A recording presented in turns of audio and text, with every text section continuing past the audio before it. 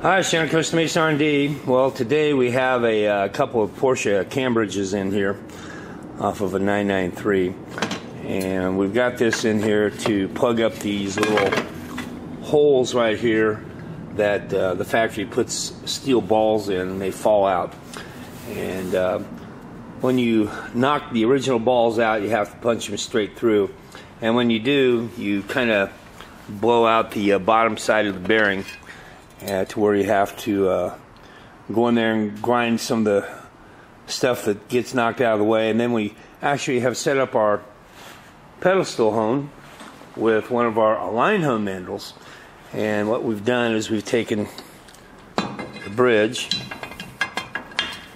put it on here like so, and we've actually Alignhone this thing to get the bores true again, and also to straighten them out if there's any warp or anything in the cam bridge.